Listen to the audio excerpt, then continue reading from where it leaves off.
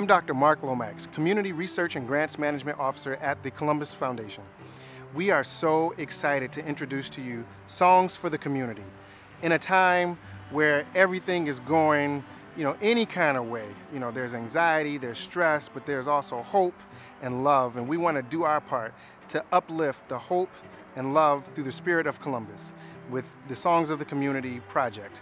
You will hear 10 songs by 10 different artists singing inspirational pieces to just add a little bit of love and happiness to your day. We hope you enjoy Songs for the Community.